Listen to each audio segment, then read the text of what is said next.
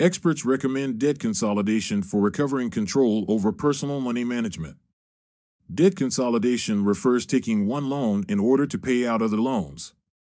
In such case, you only have intention of serving one debt consolidation loan and can secure a lower and fixed interest rate. You will save a lot of money and will pay your other loans faster if you are able to get a cheap remortgage or a poor credit remortgage at cheaper rate of interest. Debt consolidation will minimize your hassles of paying so many monthly loans.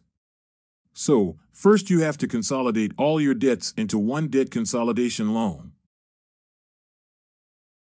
Though it sounds easy to do debt consolidation, but there are certain risks and problems involved in it. Debt consolidation too has some negative aspects. As you must have known by time that we take a debt consolidation loan to pay our other loans, and it should acquire it at a cheaper rate, but getting a cheaper loan or cheap remortgage is very difficult. You should have a good credit score for applying a cheap loan, and if you have been declared bankrupt sometime, it's even worse. People are finding it more difficult to repay their loans these days. This results in creating a negative credit history, and ultimately it decreases one's credit worthiness.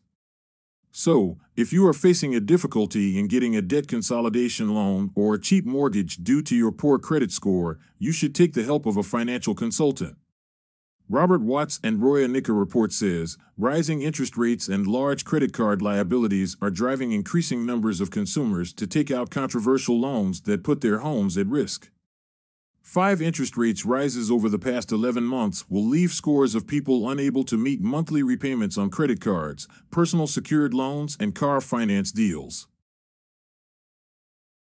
Lots of people are going for homeowners loan and secured personal loans.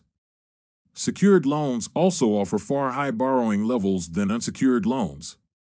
Another point is that the repayment period with secured loans is far longer than with unsecured loans. It simply means that your monthly repayments will be far lower.